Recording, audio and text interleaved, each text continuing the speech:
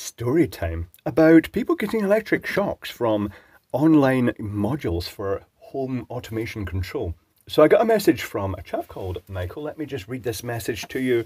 I got this curtain controller, tested my bench, just live on neutral new earth, all worked, added to my home automation system, tested the functions and checked there was 240 volts on the various switched live points.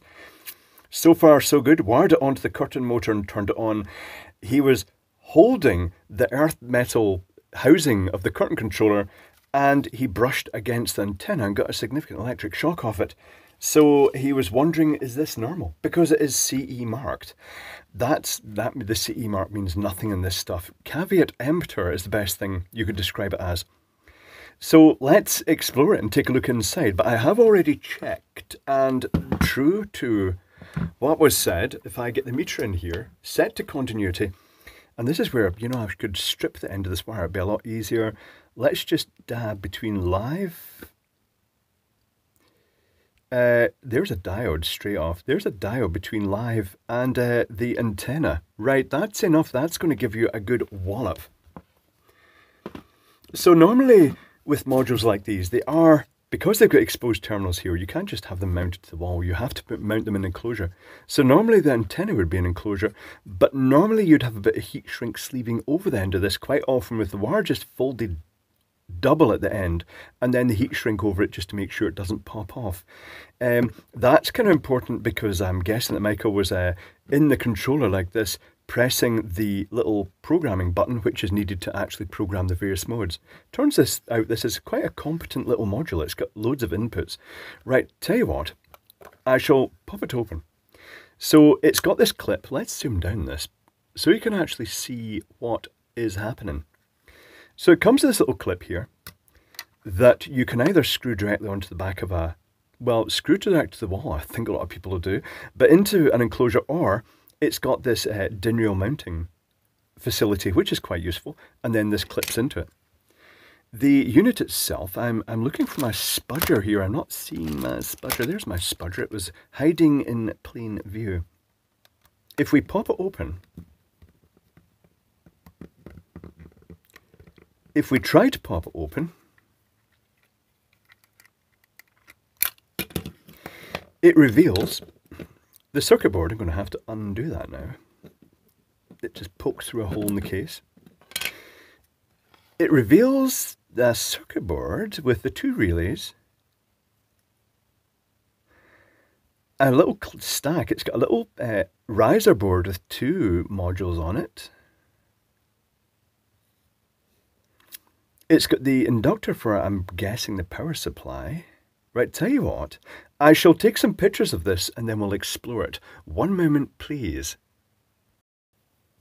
And resume. So here's the top of the circuit board you've seen already. It's got two 5-volt coil relays. The incoming supply has a smoothing capacitor. It's got an inductor and then another capacitor. That's just sort of filtering before the switch mode buck regulator. And it's got a fusible resistor. This capacitor here is for the 5-volt supply. Other things that are visible, just a little peeper. That's about it. This little stack of circuit boards. It turns out that this is a 433 megahertz receiver, and underneath it is the Wi-Fi receiver. Quite interesting. Also interesting, I'll show you in a moment the circuitry associated with that. The switch inputs, it's got the facility that you can control it via a clicky remote control, or you can control it via your home automation system or phone via Wi-Fi, or you can connect a switch which goes between live, switch 1, switch 2, and then you can just push the buttons for open curtains, close curtains, or open blinds, close blinds. To give you an idea of how this controls the motors, there are two relays that switch live to live 1 and live 2, and you wire your motor between neutral and the two outputs. If I bring in a doodle of the motor, there's the open and close inputs.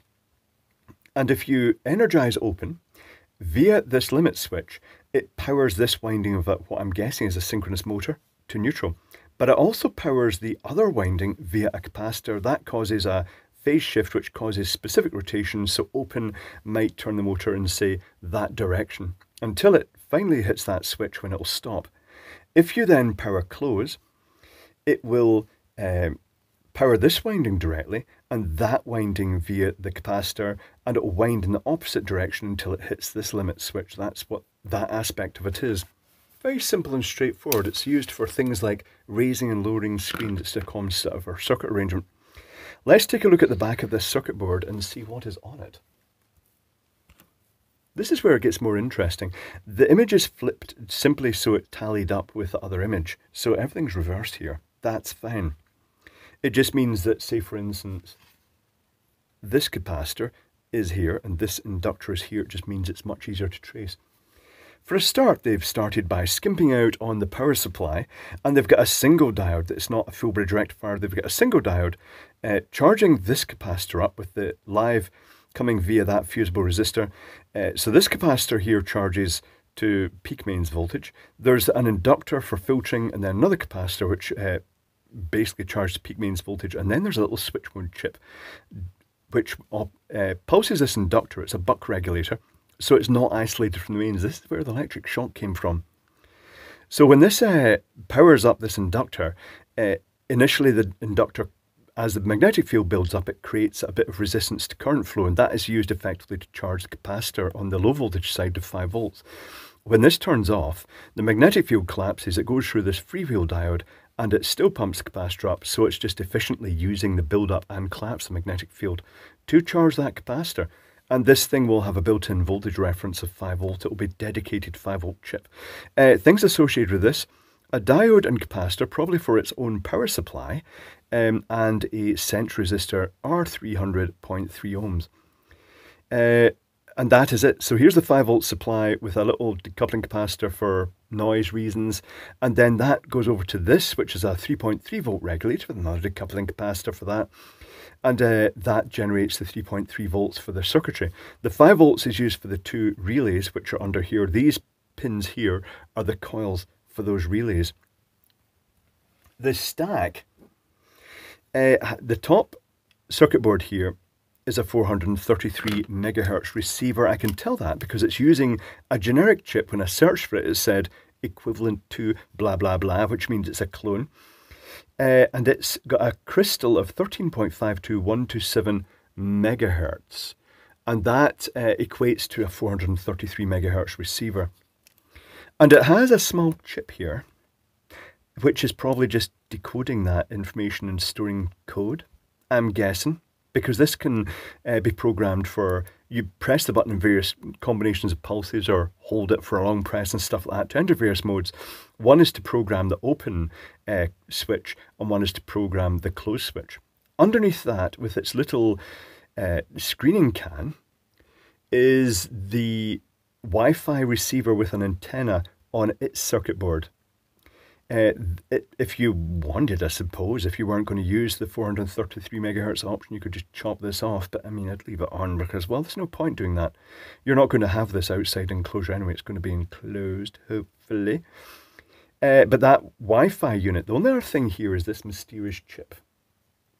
It's odd because this chip, the only thing it obviously drives is a little buzzer. It's that buzzer. Is it actually driving it as a coil, or is it an active buzzer? I don't know if I'll be able to power it from my meter. Sometimes if it's real low current, it may make it beep.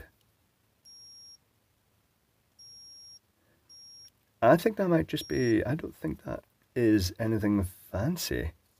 Not sure. I don't know if that's an active one or not. That certainly didn't prove anything.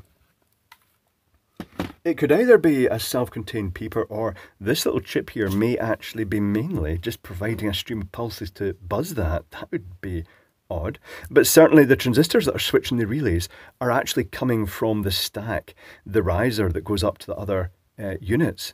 I'm guessing that a lot of this stuff will be done by the circuit board here, the sort of Wi-Fi circuit board, because it usually contains a decent microcontroller, the ESP type microcontrollers. Very strange. Okay, moving on.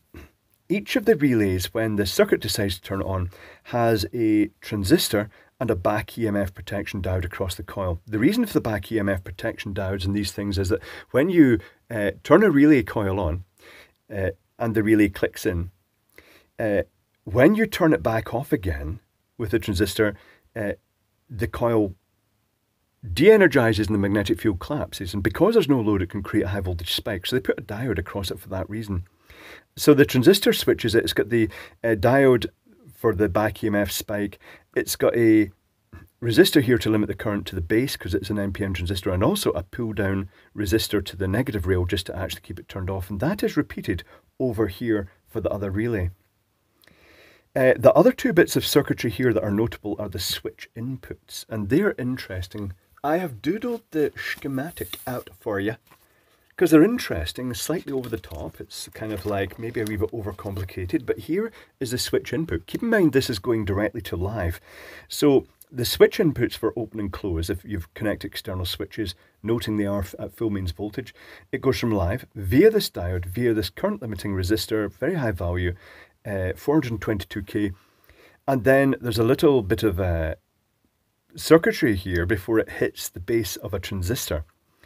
The circuitry is a 4.7 volt Zener, kind of not needed because ultimately the transistor is going to clamp that down to about 0.6 volts, because when you drive the base of a transistor, it looks to all intents and purposes like a diode. So they could just have had this capacitor here and they could have used this resistor up there, but they've used it as a kind of divider.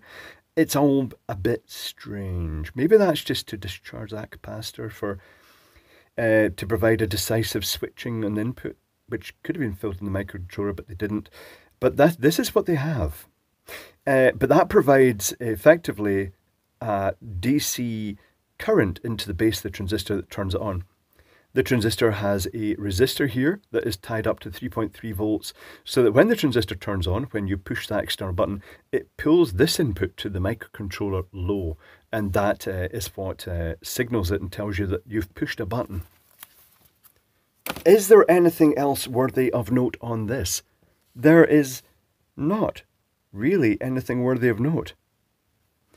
Crude rectification, power supply, 5 volt section, 3.3 volt section, riser to the microcontrollers, this bizarre little chip that must have broken an accountant's heart because it just doesn't seem to be terribly functional. And then the drive for the coils and the button inputs. That's it, just basically pairs of identical circuitry.